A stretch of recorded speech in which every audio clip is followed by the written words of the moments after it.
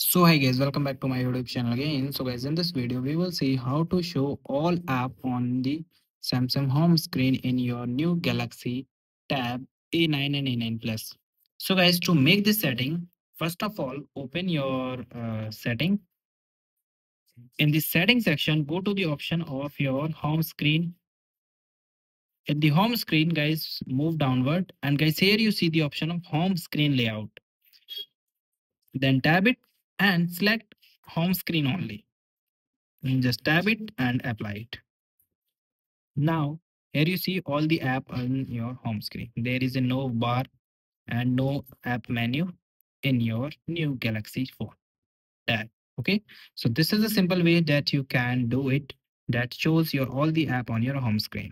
So guys, thank you and have a nice day and subscribe our YouTube channel for the further informations. I hope this video is very helpful for you.